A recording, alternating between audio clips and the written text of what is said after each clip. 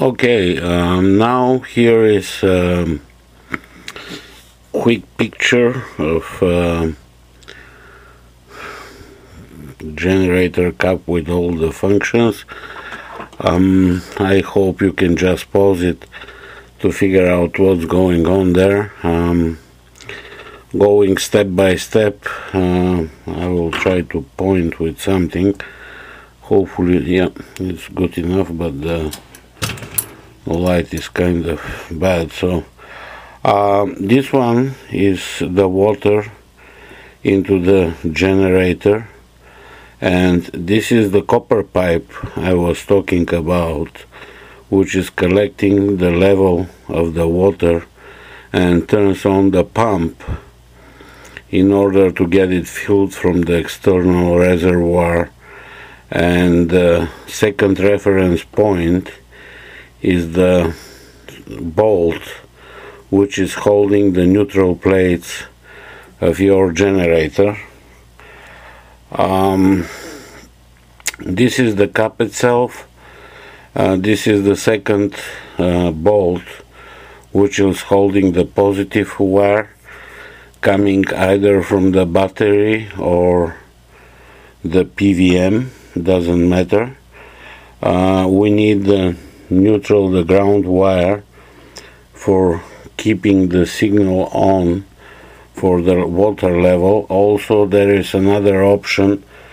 If the temperature rises above 95 degrees, there is a second motor which will go to pump all the water from the generator into the reservoir and deliver a fresh water, cold water, so that way you don't have overheating problems.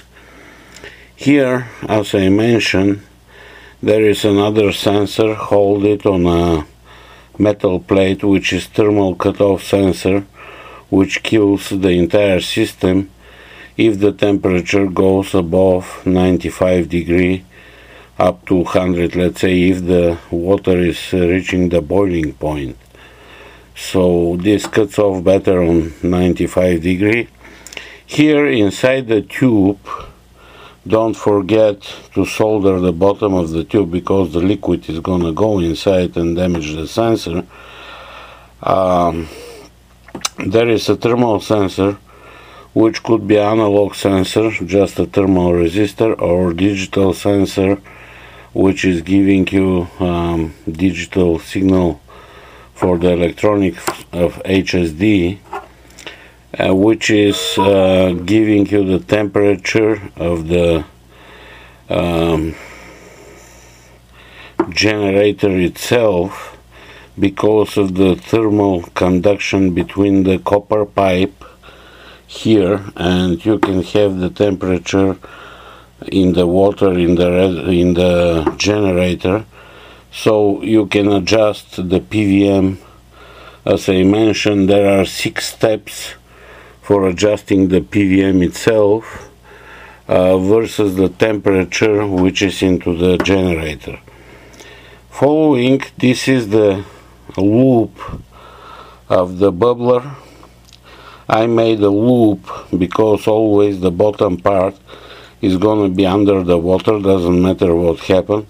There are no moving parts in this. Our previous bubblers did have a small cap which is shaking once the car is driving, so we decided to change the construction in this loop, and the hydrogen goes from the water into the pipe. Here the pipe is above the level of the epoxy and bubbles through the water in order to get out of the cap and the HHO cap tube, which is fed to the motor of the car. Here you can see the water level. There is a wire from this copper pipe, copper tube, going out, as I mentioned, with triple insulation, and there is a small screw on the bubbler with another wire going out, which gives us a bubbler level, water level. So if there is lack of water into the bubbler, that's gonna signal the driver to refill the bubbler itself. And the last component, that's a cap. It's usually a rubber cap.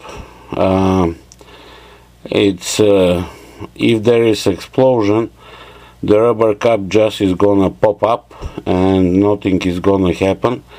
Also, we have another explosion prevention on the cap itself. I'm gonna show you too, where the water comes in, but here the picture is too tight to draw that cap too. So there is another cap here onto the cap of the generator in order to fill the generator with water, and at the meantime, to prevent explosion, the cap is just gonna pop up, and that's all that's gonna happen. It's tested in our labs, everything works perfect. And I guess again a quick view from top in order for you to be able to figure it out.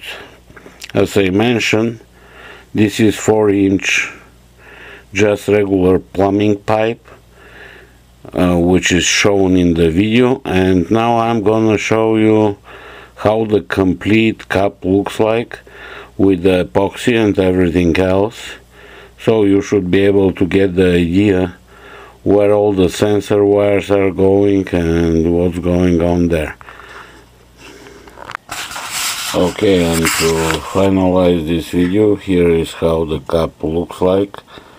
You can see these two wires are for the water bubbler sensor. Here there is a small piece of metal going inside the bubbler, and this, as I mentioned before, the yellow one is the tube in the bubbler, the pipe. This is the sensor for the level. Here I got the sensor. This is analog sensor, which is gonna fit into this tube, and you can measure the temperature inside the chamber. And here is the thermal cutoff sensor, which is gonna cut off about 100-degree temperature. That's it for now. Goodbye, have a nice day, talk to you soon, bye bye. Okay, with the explosion caps you got two options.